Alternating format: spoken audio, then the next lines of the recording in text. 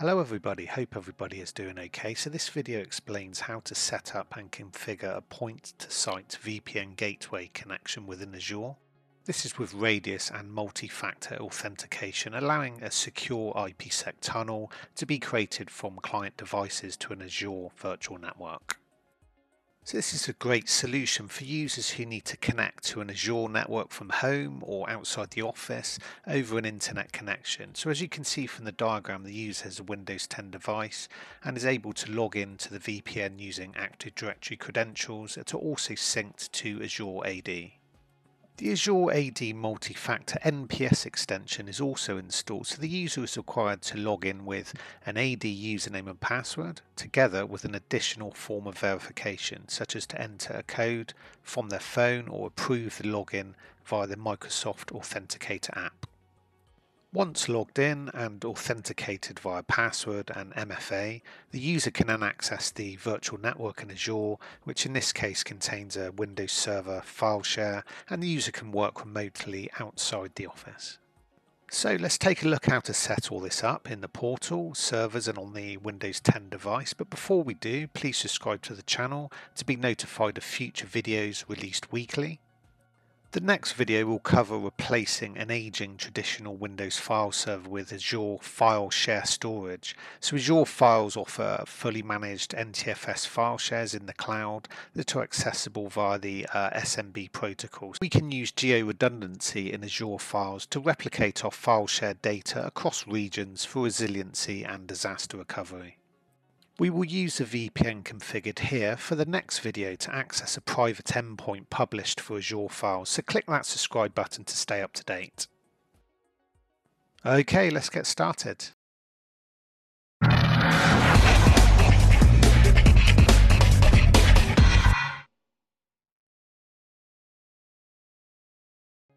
So this video will cover virtual network IP configuration ready for the VPN gateway install, network policy server installation, the VPN policies for radius in NPS, login in NPS. We will test VPN connectivity from a Windows 10 device without MFA.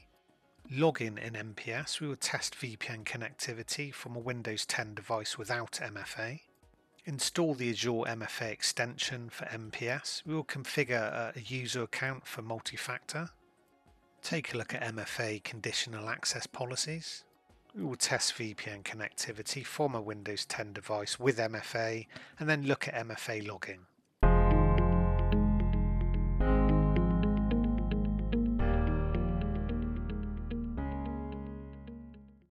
So let's look at our virtual network configuration. So we have a single VNet in Azure UK South region with our domain controller, file shares and NPS on a single server provisioned within that VNet. This is for testing the VPN only and to prove the concept in this video. So I'd recommend you always review your own environment and design your servers, networks and storage with resiliency and redundancy in place to meet your requirements. We have one front-end subnet for our servers. We will add a gateway subnet here, which is required for the virtual network gateway. The gateway subnet contains the IP addresses that the virtual network gateway services will use.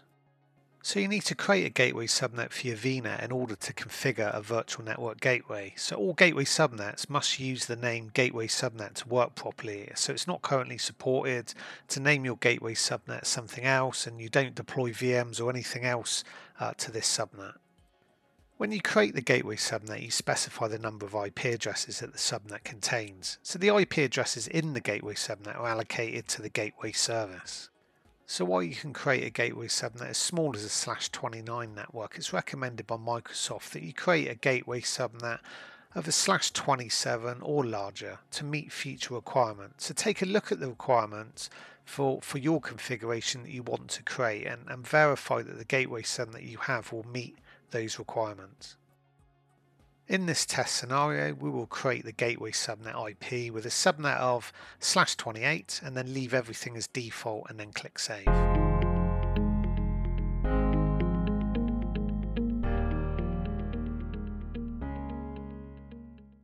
Now we can create our virtual network gateway within the gateway subnet. So we choose our name. In this case, we will choose a root based VPN. We have options of different gateways, and we will choose a VPN GW1 here for this test. Your choice of SKU or gateway will provide a different tunnel, connection and throughput options based upon your requirements. There's a link below in the description which shows the different options available for you to view. Next, we select our virtual network, and as you can see, this automatically picks up the gateway subnet within this VNet we created earlier. We create a new public IP address, and then we will leave the rest as default for this test. Click Next and then Review and Create.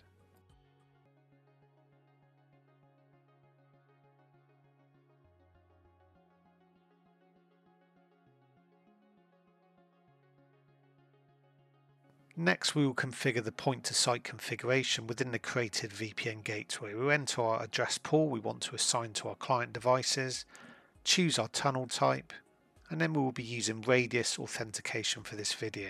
Therefore, we enter our Radius server IP address that we will build in the next NPS section, together with our shared secret password that we will also assign to our Radius NPS server once built. So if we have 2 Radius servers for resiliency, we could add a second IP and secret here.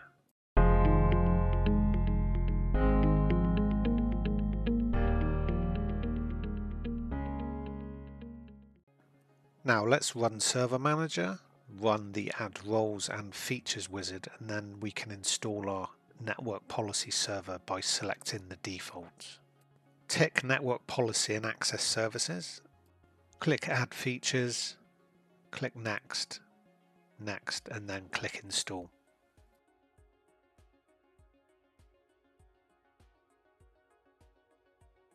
And then once that's complete, in the next section we will create a VPN policy for Radius.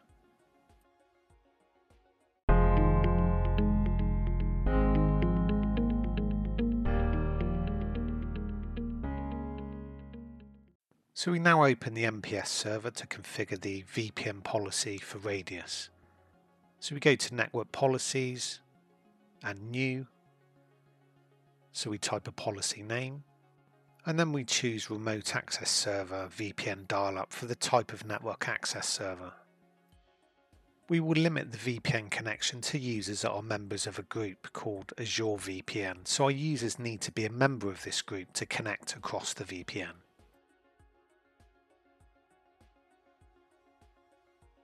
Grant access and then choose EAP type of MSCHAP v2.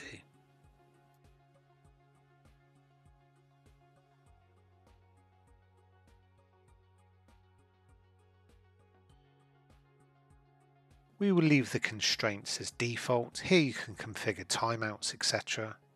Review the options selected and finish.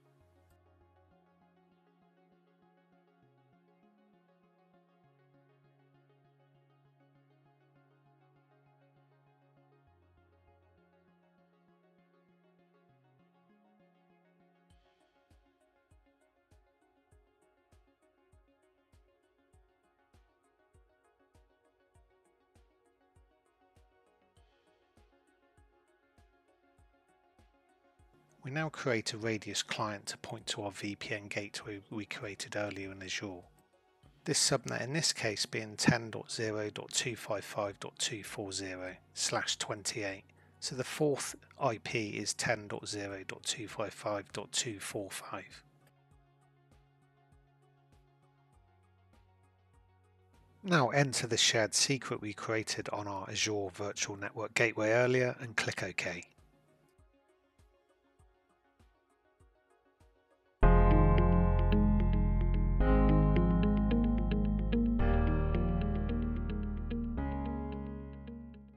Now it's handy to enable login in NPS, so click Accounting, log to a text file, and choose a separate path to log all your VPN connectivity for any troubleshooting required.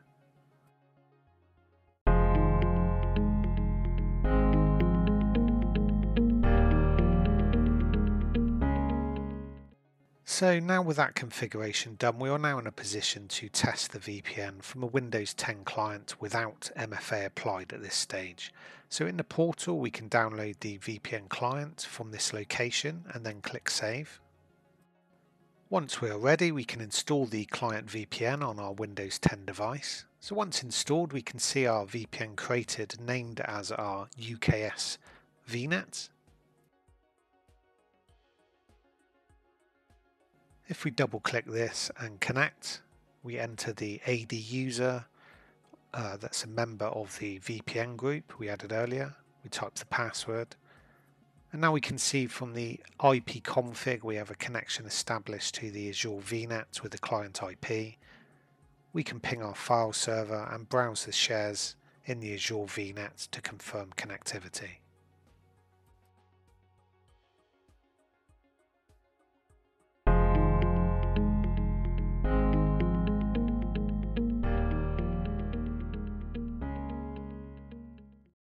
Now we can install the MFA extension for NPS to enable us to use Azure Multi-Factor Authentication, or MFA for short. Links will be in the description for the NPS extension. Let's download, then let's run the installer.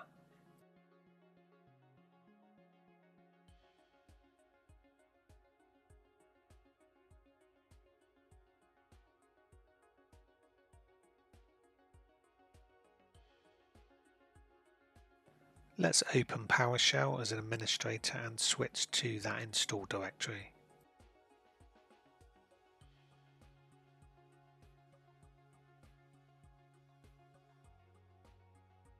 Now let's run the PowerShell in the directory as shown.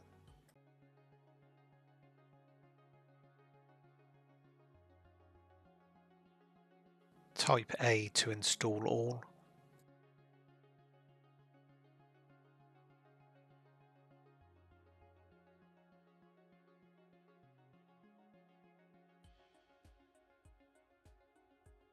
Sign in as administrator.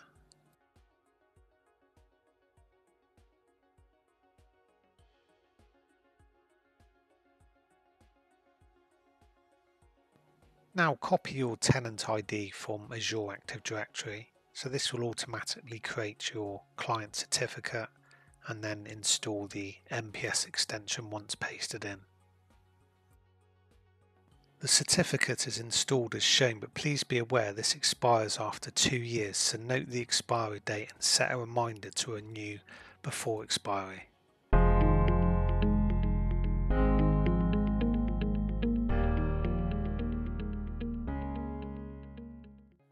Now we go to aka.ms/MFA setup to show the process of configuring MFA for this user. So log in with the username and password, click next.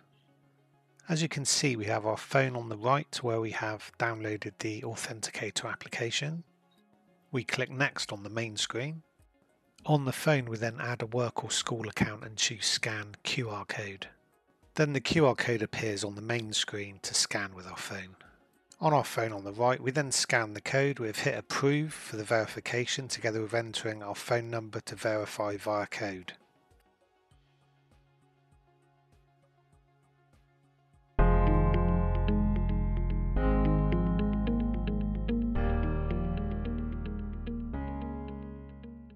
So now we can create an MFA conditional access policy to apply to our VPN group of users. So we name the policy, select our Azure VPN group. Our condition for this policy is to apply to any device. Now we can select other options here based on location, particular cloud apps, or the Azure Portal MFA. We did not configure this as we just want to grant MFA for the VPN only for this test. You would need to configure and review MFA conditional access policy based upon your own security requirements, for example, what applications, location, devices, operating system, special requirements. So every customer is different based upon their own configuration.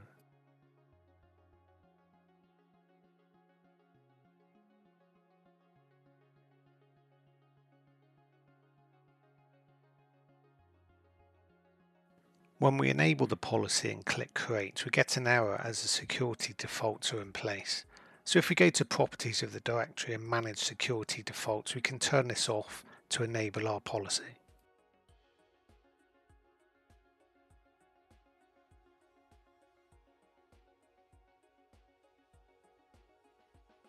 Again, you also need to review what other MFA policies you require based upon your configuration. We're only enabling MFA here for the test VPN users group for any device for this demo.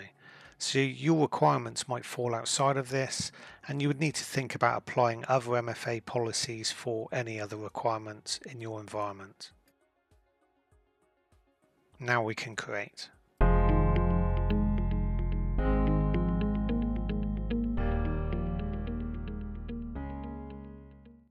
So we have our users assigned to our Azure VPN group, which allows access over the VPN via Radius and NPS, and also now MFA conditional access. So what happens when we have a user not manually configured for MFA already via the AKA/MFA setup as shown earlier? Well, let's see. Our new user VPN01 at cloudinspired.com has been synced from our on-premise Active Directory to Azure AD, and we attempt the login. If, by the way, you're wondering how to sync users, you need AD Connect, which is covered in another video in my channel. Links are below in the description. So let's try the login. We get an error, the connection prevented because of policy. This is because a user VPN01 is not configured for MFA at the moment, so we need to do this first before we can log in. I configured an MFA for CI admin user earlier, so we will skip the full process here. So now MFA is configured for the user VPN01. Let's try the login again. So we type our domain password. You can see the phone on the right has now triggered MFA via the Authenticator app and is asking for approval for the user to log in. So we hit approve on the phone and then we can log in. So we can see that we are now connected to the VPN with our client IP address and can access a file share and create a file on the server in the Azure VNet. When we switch to that server in Azure, we can see the file has just been created.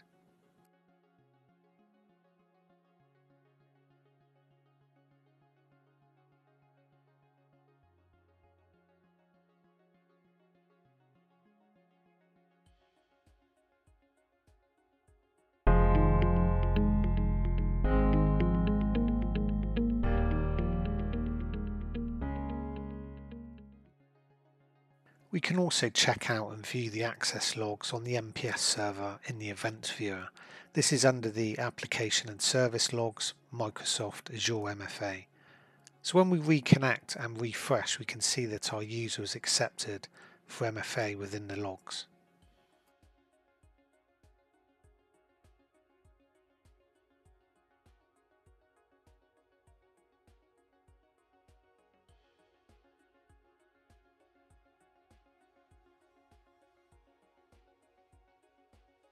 So thank you very much for watching the video. Please subscribe to the channel to receive updates on new videos posted weekly.